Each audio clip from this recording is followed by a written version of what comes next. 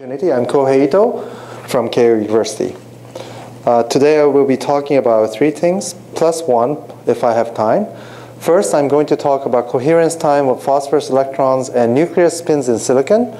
We have obtained close to 1 second T2 of electron coherence and also close to almost 3 seconds of nuclear spin coherence in silicon.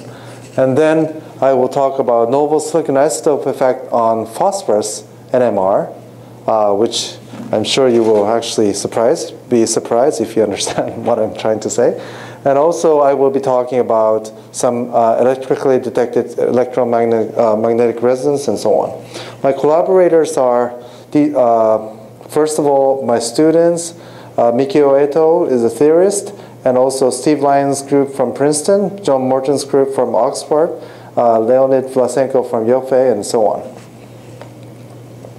So I guess the motivation here is that, as you know, Bruce Kane proposed using phosphorus as quantum bits embedded in silicon. So manipulation and detection of phosphorus nuclear spins as well as electron spins is very important or interesting. And also we have proposed together with Yoshi Yamamoto utilization of 29 nuclear spins can lead to fabrication of efficient quantum computer made entirely of silicon. So the idea is the following. Silicon, naturally available silicon is always composed of 3 stable isotopes shown here, 28, 29, 30. And they are always given in this ratio shown, indicated here.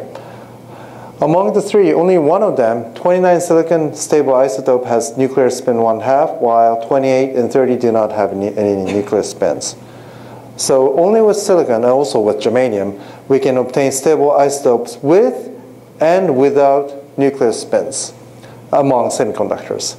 We are going to introduce phosphorus into silicon, and phosphorus, in the case of phosphorus, it is made of one isotope, phosphorus 31, and that has nuclear spin 1/2 as well. So the first thing we're going to try is that we're going to put phosphorus in a matrix of 28 silicon, which does not have nuclear spins in the background. And then we try to study coherence of electron bound to phosphorus and also coherence of 31 nuclear spins. And phosphorus, as you know, is like donor. It's a hydrogen because it has 1 nuclear spin and 1 electron spin, and they were bound to each other by Coulombic interaction. So because phosphorus has 1 nuclear spin and 1 electron spin, it makes 4-level system under externally applied magnetic field. So you have combination of electron spin down, up, and down, electron spin down, nuclear spin up, electron spin down, nuclear spin down, and up, and so on. And we would like to study the behavior of phosphorus, for example, by shooting or by irradiating the energy corresponding to electron paramagnetic spins, paramagnetic resonance, and also this transition between these 2 levels corresponding to NMR, or sometimes we call it ENDOR. Okay. So the first topic is coherent time of phosphorus electron spins in nuclear spin-free silicon. So we are going to eliminate background silicon nuclear spins as much as possible and try to see how much we can extend the electron spin decoherence time, okay? Or extend coherence time. So here I show the previous results, the results obtained prior to our measurements. Basically, our colleague, Steve Lyons' group, have shown that as a function of the temperature, T2 coherence time, not T2 start, but T2 goes up to about 60 or a few milliseconds in the measurements. And the filled square shows T1, which can go up to 10 to the 3 seconds and so on. And more recently, we have been able to prepare silicon, bulk silicon, which compose of only 50 ppm of 29 silicon. So it's a 0.005% 29 silicon. So 29 silicon is the one with the nuclear spin. So we have successfully suppressed the background nuclear spin down to this level, and then we obtained that with spin echo measurement, we obtained T2 of 0.6 second at 1.8 Kelvin. Okay? And this actually shows that our new measurements actually goes along with the screen line, and we have obtained at 2 Kelvin or 4 Kelvin the T2 time close to 1 second. And this is nicely, this green T2 is nicely following T1. There's a relation 2 T1 equals to T2 in the limit of. And then the difference between T1 here and T2 here is due to some kind of spectral diffusions as we. And also there's a cause of this spectral diffusion, which is due to interaction between donors. So because we have been able to suppress the background 29 silicon, now what is limiting the coherence time is the interaction between phosphorus and phosphorus. So I show here in the same background 29 silicon concentration sample, sample with different concentration of phosphorus, which leads to difference in coherence rate or decoherence rate. So here I plot 1 over T2, 1 over T2. It's a decoherence rate as a function of the donor density. And it clearly shows that higher the density, larger or faster the decoherence. Okay, higher the decoherence rate. And this shows that because we don't have any background 29 silicon, now interaction between donors, even at the concentration level of 10 to the 14 and 10 to the 15, electrons are talking to or interacting with each other, and that leads to decoherence. And the fact that the decoherence rate is proportional to donor density or distance to the minus third indicate that it is actually due to dipolar interaction between donors. So that's a decoherence mechanism. Now we are going to talk about, so far we've discussed about the electron coherence, but now I'm going to talk about the nuclear coherence of phosphorus-31. So phosphorus-31 nuclear coherence we have obtained by pulse Endor measurements are shown by red. So here's 31 phosphorus nuclear T2 as a function of the temperature. This is 8.5 Kelvin, this is 5.5 Kelvin, and this is coherence time. And the black squared shows electron spin lattice relaxation time T1.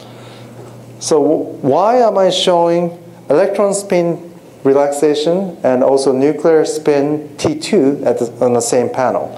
The reason is that this indicates that actually we have phosphorus, nuclear spin, and we have electron bound to phosphorus. And when electron bound to phosphorus relaxes, that relaxation leads to decoherence of nuclear spin, phosphorus nuclear spin in the core. So this is the main mechanism of decoherence of phosphorus-31 nuclear spins when we suppress the background 29 silicon concentration in silicon. So here again, even the phosphorus nuclear spin coherence or decoherence rate depends on the concentration of phosphorus. So interaction between phosphorus donors affect the coherence of nuclear spins that are sitting in the middle of donor positions. And what is really limiting the nuclear spin 31 phosphorus nuclear spin coherence is really interaction between electron and electron spins through dipolar couplings. And this happens only when we eliminate the background 29 silicon concentration, nuclear spin concentration, and other defects. So now I'm moving on to the second part of my talk. But in any case, even though nuclear spin decoherence is limited by electron-electron interactions, the nuclear spin decoherence is close to 3 seconds. So that's very long. Now I'm going to show you phosphorus-31 Endor when they are placed in silicon. It's an NMR. Here, the 0.01% or 0.3% or 1%, 4.7, and so on, the percentage shown here indicate the background 29 nuclear spin concentration. So it just shows how much 29 nuclear spins we have in background. So we have silicon, we have some amount of 29 background silicon, 29 nuclear spin placed around phosphorus, and we measure phosphorus NMR frequency. When background 29 silicon nuclear spin is very small, as small as 0.01, NMR per peak position and also peak width of phosphorus 31 is very sharp. And then as we increase the background 29 silicon, the peak position shifts to higher frequency, NMR peak position shifts to higher frequency, and also the width broadens. And what is interesting here is that when we increase the background 29 silicon up to 10% or 50%, we start to see many NMR peaks of phosphorus 31. First, we were very surprised with this observation. Then we start to think about what those peaks, we clearly observed 1, 2, 3, 4, 5 peaks, as I indicated here, as 0, 1, 2, 3, 4. And later we found out that these 0, 1, 2, 3, 4 corresponds to the number of 29 nuclear spins bonded directly to phosphorus. So we have phosphorus, and it's a silicon, so we have 4 nearest neighbors to this phosphorus. And then if 29 nuclear spin number is 0 around in a nearest neighbor, the peak appears here. So 0 is those peaks indicated like this. Peak 1 is the case when only 1 of 4 nearest neighbor 29 silicon is, nearest neighbor silicon is 29 nuclear spin, 2, 3, and 4. So as you can see, 0 peak shifts to the right, and this is most likely due to dynamic nuclear polarization. And 1 peak appears, 2 peaks appears, and so on. You may ask how we confirm that this is really the number of nearest neighbor 29 silicon.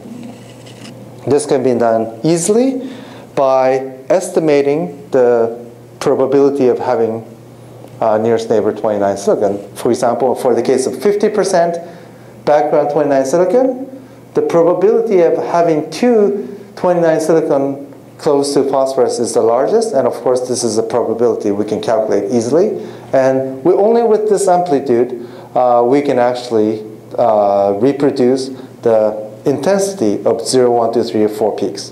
When we have background 10%, we get those are the probability of having 0, 1, 2, 3, 4, 29 silicons around phosphorus, and with these amplitudes we can reproduce the NMR or Endor intensities very well. So the conclusion here is that even the NMR frequency of 31 phosphorus is affected strongly by the number of nearest neighbor 29 silicon, as well as with overall background concentration of nuclear spins. And it's only by suppressing the background 29 silicon we can get very sharp and also well-defined peak, which is necessary for quantum information processing. Okay? And as I said, 0 peak, I indicate 0 means 0 and 29 silicon peak shifts as we increase the background concentration of 29 silicon and so on. So now I'm going to show you the shift of 0 peak, 1 peak, 2 peak, 3 peak, and 4 peak as a function of the fraction of 29 silicon. And they are parallel, and each peak is separated by frequency 43 kilohertz. So that's like the coupling constant. Moreover, you may notice that when background 29 silicon is only 0.001%, it's very sharp. But when this is increased to 0.3%, it becomes very wide. So there seems to be a big jump between 0.01 and 0.3%. And then, of course, the wide, broad peak continues. So here I show you the peak width, or half width, as a function of the fraction of 29 silicon. And as I said in the previous view graph, we have for the background concentration larger than 0.1, we have pretty much, or you know, we don't see so steep change in the width, but when background 29 silicon is suppressed down to 0.03%, suddenly peak width becomes very sharp. So this is a good condition for quantum information processing. Okay, so summarizing up to here, we show that electron spin T2 at phosphorus in silicon can go up to 0.6 second, and within this time, more than 10 to the 8 gate operation is possible. Nuclear spin T2 is 3 seconds, and also we have observed unexpected isotope effect on 31 phosphorus in MR. So my third part is going to be electrical detection of phosphorus magnetic resonance states in silicon. I continue with phosphorus, but what we want to do is to detect electron spin resonance in a very low magnetic field.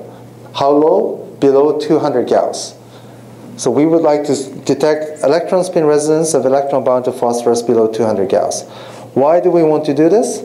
At very low field, small field, Hamiltonian of this electron, which is given by electron Zeeman term and also nuclear Zeeman term and hyperfine term, become basically this Hamiltonian is going to be dominated by only the hyperfine term, because under 200 Gauss, this B and this B becomes negligibly small compared to the hyperfine term. If that's the case, then green level and also the red level here becomes, instead of down up, now the red level becomes down, superposition states of down up down and down up. And also the green level becomes up down plus down up. So basically we would like to go to low field states and try to basically realize such superposition states automatically and try to detect such states. And that's our goal. Okay? So in order to do this, because detection of standard electron spin resonance at such low field is difficult, we decided to simply try to detect such resonance with electrical means. So it's an electrically detected magnetic resonance. So what we've done is that we placed 2 contacts on naturally available silicon doped with phosphorus, and then place such sample inside magnet and shine lamp to create electron hole pairs inside, and then we perform electron paramagnetic resonance in such system, and try to measure change in the conductivity of such sample. So we just measure change in conductivity of such sample. Okay? And here's the results. What we do is that we scan magnetic field between minus 150 to plus 150 with continuous irradiation of, for example, 100 megahertz radio frequency or microwave.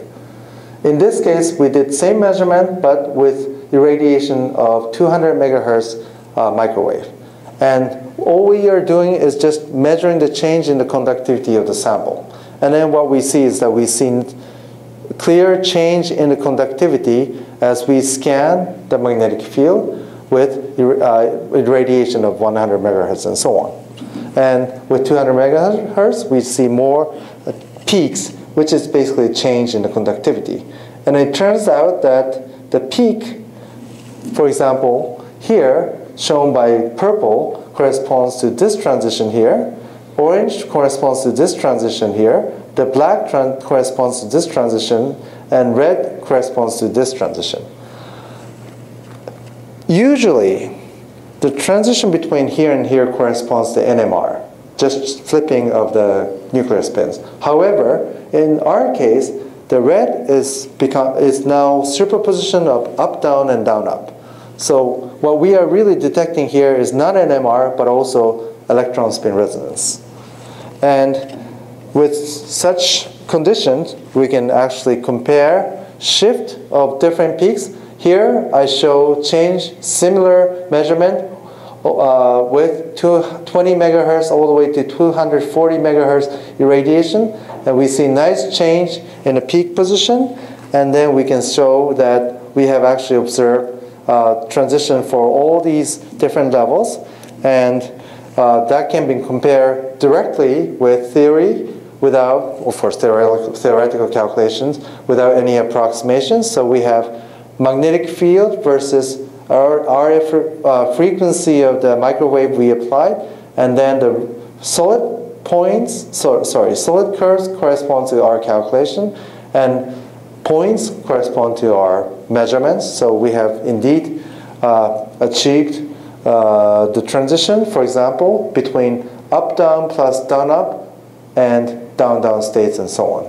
So, and we can actually change the alpha and beta, the superposition coefficient, simply by changing the amount of magnetic field.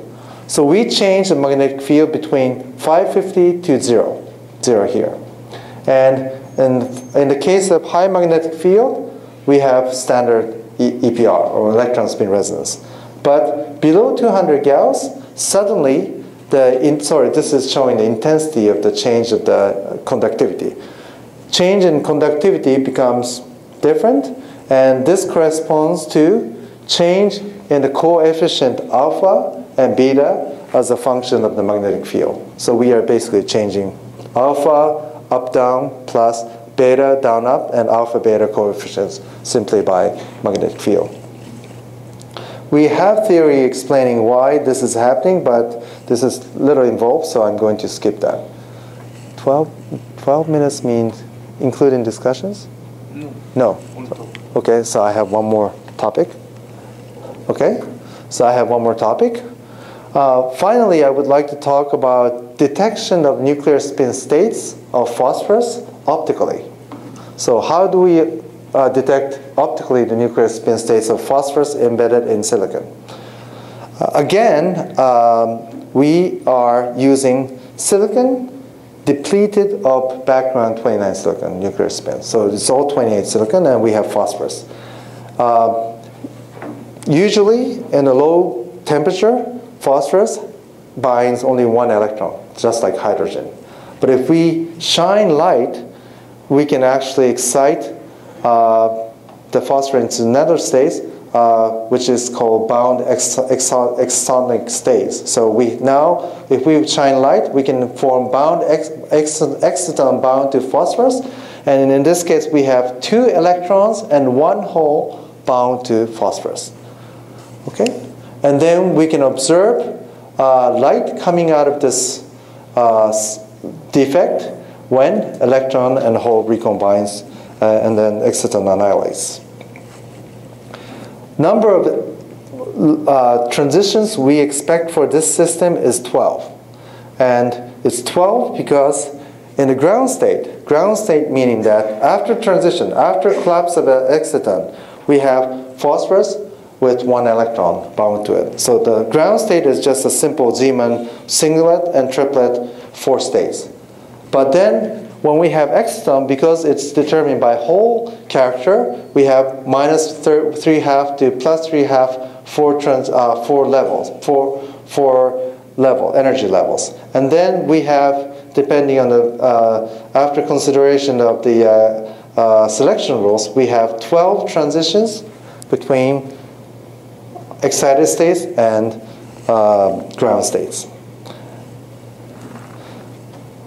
So here we show the photoluminescence excitation spectroscopy of phosphorus in natural silicon and also in 28 silicon. In the case of natural silicon, we only get this broad emission. And it's inhomogeneously broadened emission.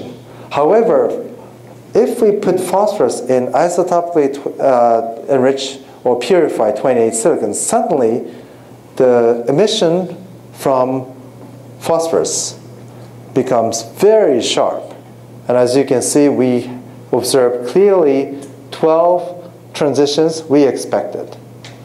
In fact, there are 6 big transitions with each one being doublet. And each one being doublet means, this doublet means one side corresponds to phosphorus nuclear spin up state, the other side corresponds to phosphorus nuclear spin down state. Then separation is 200 nanoelectron volts. So really, we show that the optical detection of phosphorus 31 nuclear spin states is possible. Okay? So each peak corresponds to up, down, down, up, down, down, up, down, down, up, phosphorus 31 nuclear spin states. By the way, this was done in collaboration with Mike Thiewolds and Simon Fraser University. So next step is to try to burn hole in one of the peaks, meaning that before doing anything, we have these 12 transitions or 6 big transitions with doublet structures. Now we're going to try to shine extra laser on one of the line, called in this case line 8, to perform hole burning kind of experiments. If we burn hole here, so we keep shining laser here, and then we measure this spectra again, and what we get is this green spectrum. And green spectrum shows that this is a nuclear spin up state, down state is suppressed, up state, and so on. So what this means is that simply by burning hole, we can actually align nuclear spins of phosphorus in less than milliseconds. So this is a fast nuclear spin initialization process. And by doing so, in a favorable case, we have been able to obtain 76% polarization of nuclear spins in millisecond. So this is one of the largest nuclear spin polarization we have achieved within millisecond, which is very fast for nuclear spins. And this was published in PRL. I forgot to indicate it there. Yeah. So once we know that we can align phosphorus 31 nuclear spins, 76% of them up or down, then the next thing we decided to do is just shine RF to do NMR. So once this is up, by shining RF, we can just go back and forth between up and down, up and down, up and down. Just basically, this is a Rabi oscillation. So this was also observed. This was also done. And then we have obtained Rabi oscillation, which is shown here, right? Once we align nuclear spins, we just shine RF frequency corresponding to NMR of phosphorus 31 to induce Rabi oscillation. And this was measured. And then also we can perform other type of NMR. And at the end, because the laser can be calibrated so well that we have been able to determine the hyperfine constant of phosphorus 31 to this accuracy with respect to the previously reported 117.53 plus minus 2, which was done by standard NMR. So we can actually basically increase the precision of accuracy of the hyperfine constant using our method. Okay. And this is my last slide. We can also detect nuclear spin states by current. So what we do here is that we put 2 contacts on phosphorus doped silicon. This is not a mistake. This is really 20 millimeter, not 20 nanometer. It's a big sample. And then we shine laser with the frequency in this range, okay? And then depending on what type of frequency we shine, we measure how much photocurrent we get. And here's a photo change in the photocurrent I show, and depending on the frequency of the laser we irradiate, we get about 5% change in the photocurrent. And again, the photocurrent shows the doublet structures corresponding to nuclear spin up and down, phosphorus nuclear spin up and down in silicon. So in principle, in the future, we should be able to detect nuclear spin of phosphorus in silicon by selectively shining light that transports only up nuclear spin states or down nuclear spin states. So this is like an optical nuclear spin transistor. And if we can do that, we should be able to read out the phosphorus nuclear spin single states electrically. So with this, I would like to summarize my talk. I have actually introduced 4 different topics, all on phosphorus in silicon. Coherence time of phosphorus electrons and nuclear spins in silicon have been measured, and by isotope purification, we have achieved T2 up to 0.6 seconds and nuclear T2 up to 2.7 seconds. Novel silicon isotope effects on phosphorus 31 endo frequencies has been have been observed. Low field magnetic spin resonance of phosphorus was also realized, and optical detection and initialization of phosphorus 31 spins was demonstrated. So thank you very much for your attention.